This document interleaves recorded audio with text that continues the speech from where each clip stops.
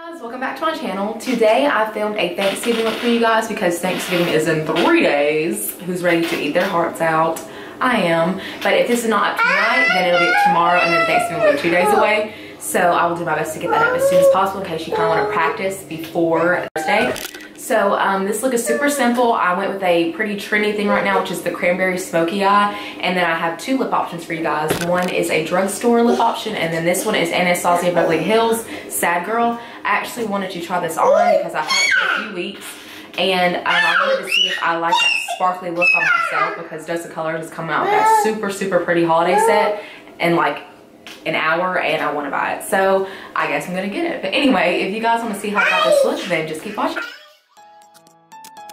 I'm going to be priming my face with the Hourglass Mineral Veil Primer, and then I'm going to be going with my color correcting products. I have an in-depth tutorial of my foundation routine and my color correction process that I just uploaded, so I will link that down below if that's something you're interested in seeing.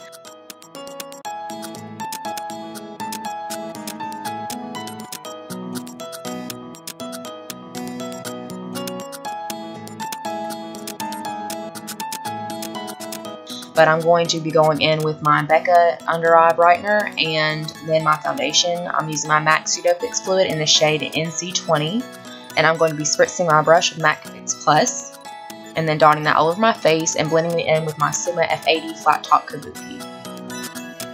As always, I'll be going back with my Beauty Blender just to make sure that everything is blended and I don't have too much excess product sitting on my skin. I'm going to be using my Naked Skin Concealer in the shade Light Warm, I believe, and just applying that underneath my eyes, down the bridge of my nose, my chin, and the center of my forehead. And I'll be blending out the areas I applied the least product just so they don't dry and they're still easy to blend.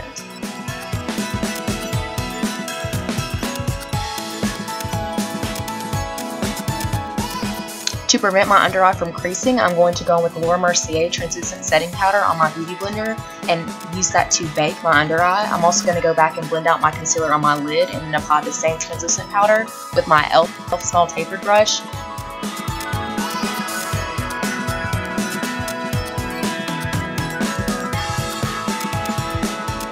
I'm just going to let that set underneath my eyes and set other areas of my face, and then do my brows off camera. Now I'm going to wipe off the excess, and then I'm going to go with my Stila Contour Duo, which I have absolutely been loving this. It blends out like a dream. And applying that onto my face on the areas that I want to contour. And then I'm going to go with my Real Techniques Expert Face Brush and MAC Fix Plus again, just to spray that on there and help it blend even more easily. I have literally been using this every day since I got it because I love it so much. It gives such a natural finish, and it's so easy to work with.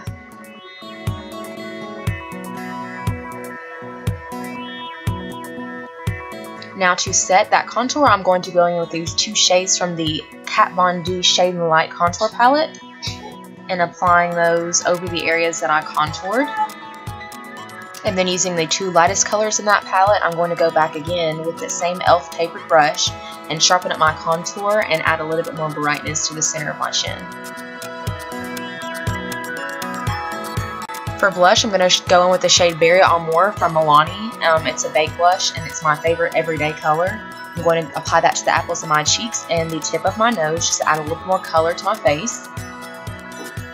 And then I'm going to highlight with the Anastasia Beverly Hills So Hollywood highlight. And I'm just really going to take a bath in that.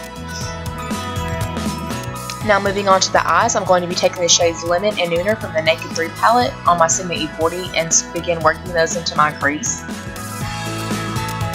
Just blending them back and forth with windshield wiper motions and building up the color.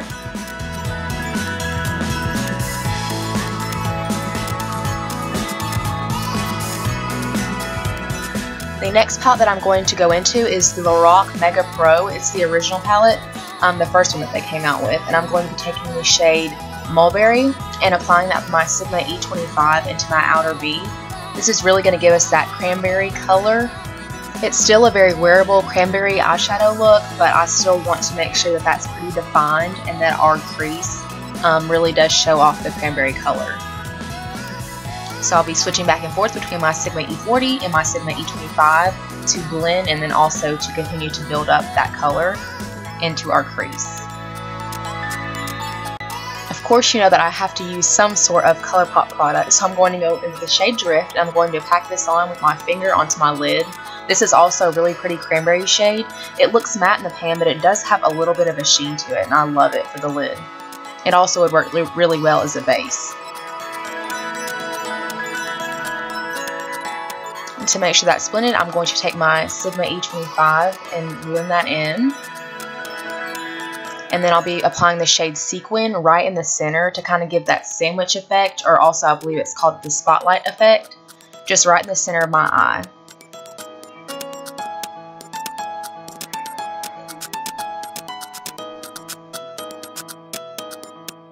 Now I'm going to apply the shades Liar and Nooner from the Naked 3 palette onto my lower lash line with a pencil brush, and then I'm going to apply my eyeliner off camera, both top and bottom eyeliner. I did kind of zoom through this, but I do have an in-depth tutorial on my wing liner that I will link down below. And now I'm going to apply my falsies. I'm going to use my favorite, which are the Ardell Demi Wispies, and I'm just going to apply those with my tweezers and kind of play around with them to place them where I want them.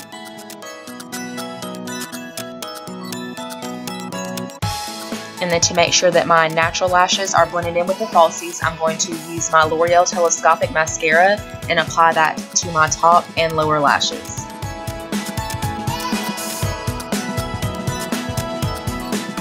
And now moving on to the lips. I know I said that it's a drugstore lip, but I forgot that I went in with the Urban Decay Liar pencil.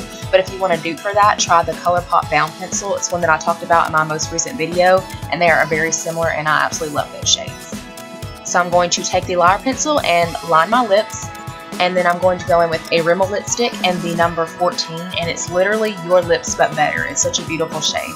So I wanted to include something that was neutral and wearable, and then I also wanted to do a more bold lip.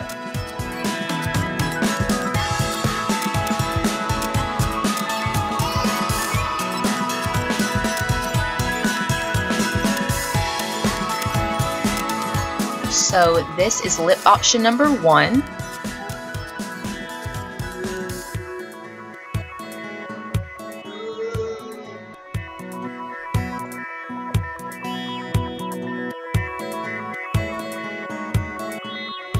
And now for lip option number 2, I'm going to go with Anastasia Beverly Hills Sad Girl. And I did wipe off the lipstick I had before just to give me a clean base, and I'm just going to apply this onto my lips. I hope you guys enjoy your Thanksgiving and enjoy this tutorial, and if you do decide to recreate this look, please tag me on Instagram. I will also link that down below. And thank you guys so much for watching, and I will see you in my next tutorial. Bye!